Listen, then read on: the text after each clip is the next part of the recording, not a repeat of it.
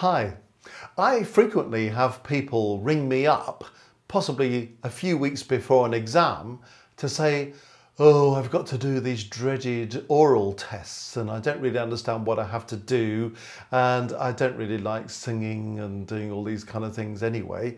Can you just run through some oral tests with me so I can have a go at it in the exam? Well, that's fine, and one is always happy to help when one can. But really, for a musician, oral skills are absolutely fundamental to what we're about.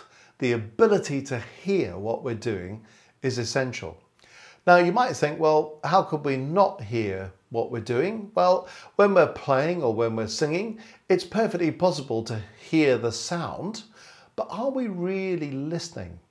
And sometimes it's interesting in our playing that when we really start listening and when we maybe start to record ourselves performing and then we listen in a sort of positively critical way, how we can discover all sorts of things. And we suddenly think, actually, I'm not sure that rhythm is right, or maybe I'm slightly rushing there or getting behind time there. Or maybe those notes are not quite in tune. Or maybe I'm making an okay sound on my instrument, but actually it could be better, it could be clearer, it could be more varied, more colourful.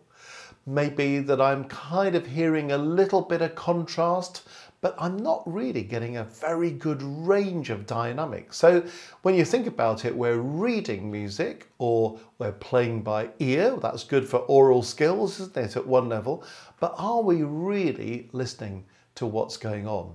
So oral is not really about oral tests, though you may well meet oral tests if you're taking a music exam, but it's about ongoing oral training. What can we hear?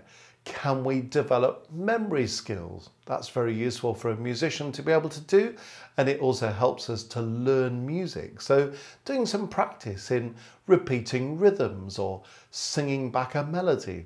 And even if you don't like singing, that doesn't matter, but being able to vocalize music is a very, very helpful thing. And it doesn't matter about the quality of your voice, but just being able to think music through the voice, such a helpful thing to be able to do. Are we able to listen to pieces of music and really evaluate what's going on? Are we able to hear things that have changed in the music?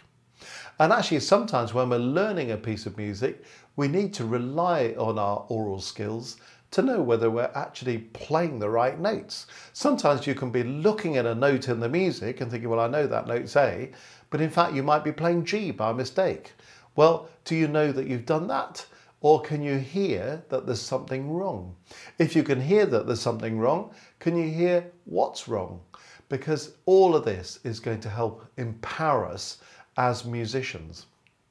And sometimes, even though I'm a great advocate of being able to read music well, sometimes when we're looking at things, we don't listen quite as intently as we might.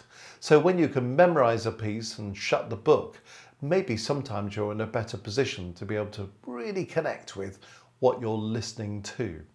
But the development of oral skills is terribly important on this journey.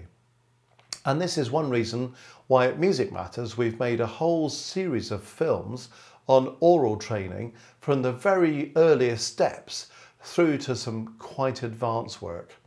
And we've also got a pretty big package for those who are further on the journey, which is called Aural Dictation, which is learning how to write down melodies, how to write down rhythms, how to be able to combine the two, how to work in 2 parts, 3 parts and 4 parts. Because when we can hear something and write it down, then we're really developing the skill to do it the other way round. So we can look at something and we can hear it even before we've played it. So therefore, we're going to be really good on the sight reading and we're going to be really good at spotting mistakes in our own playing. Or possibly if you're a director conducting a band or an orchestra or a choir, being able to look at a score and immediately hear what all the players or the singers are doing and know whether it's right or it's wrong. But of course, it's not just about note accuracy and rhythmic accuracy. It's about all those expressive things as well. Can we hear that this part wants to be a bit louder than that part? Why is that the case? So awful lot of angles go with aural training.